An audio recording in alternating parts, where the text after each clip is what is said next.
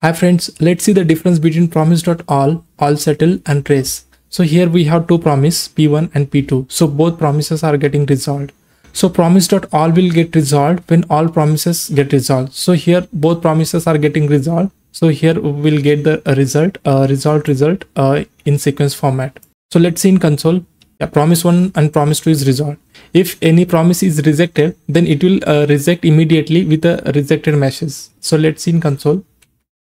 So here I am rejecting it. Yeah, the promise is rejecting because one of promise is rejected. So let's see with all settle.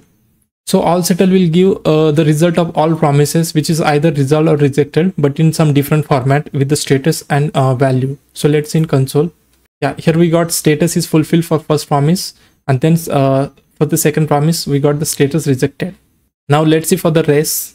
So Promise.race will give the first promise either which is resolved or rejected. So let's see in console. So here we got a promise to rejected because this promise is getting executed first. So this Promise.race will give the first promise which is either resolved or rejected. Thanks for watching. Stay tuned for next topic.